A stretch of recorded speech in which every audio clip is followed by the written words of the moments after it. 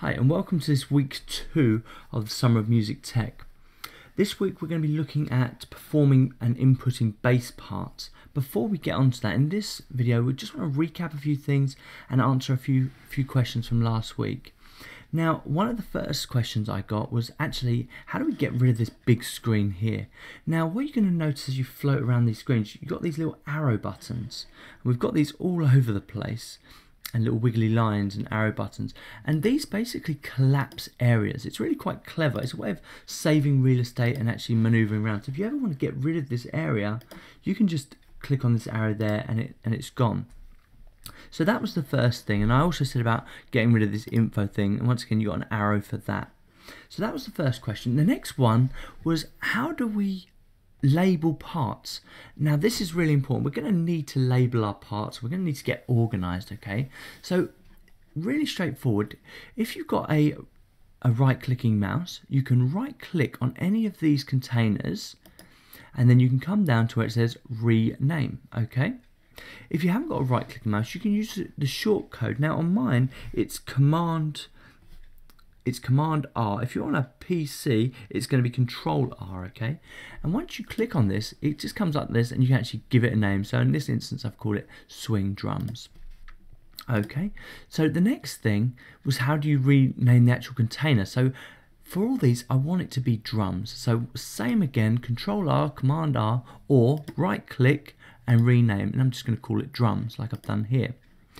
Another thing that you can do is, if you hover over the corner, you get this bracket, and this allows you to make each container or each track bigger or smaller so you can see the labels. So that was one of the big questions, actually, how do you kind of deal with these kind of labelings? I want to show you a bit more of an advanced labelling because of the way that Ableton works.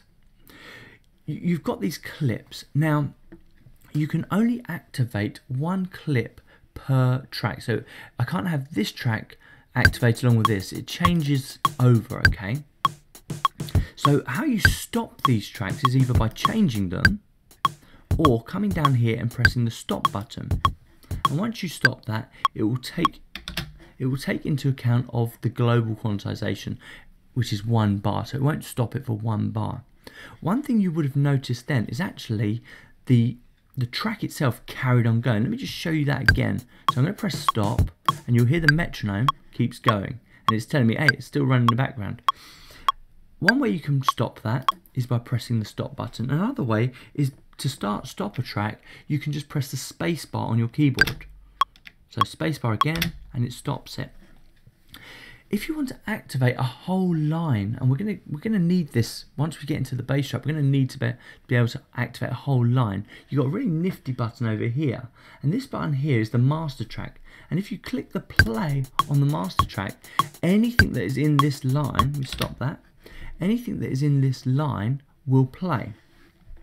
You'll also notice that I've relabeled this. I've gone rename, and I've called this 100 BPM, and that may seem a bit random to a lot of people, but what I've basically done here is I've told Ableton that if I activate this play button, that I want the whole line to play at 100 BPMs, so 100 beats per minute.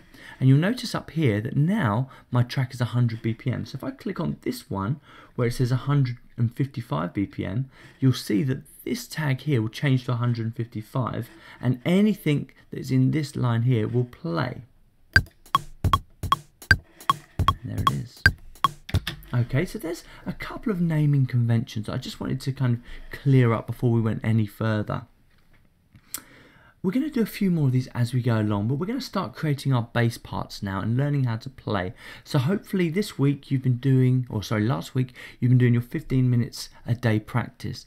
If you haven't been practicing 15 minutes a day, you really need to, because we're going to start moving at a bigger pace now. So making sure that you can play each of these drum parts, and hopefully you've gone online and you've found some more drum parts and you've tried to learn how to play them.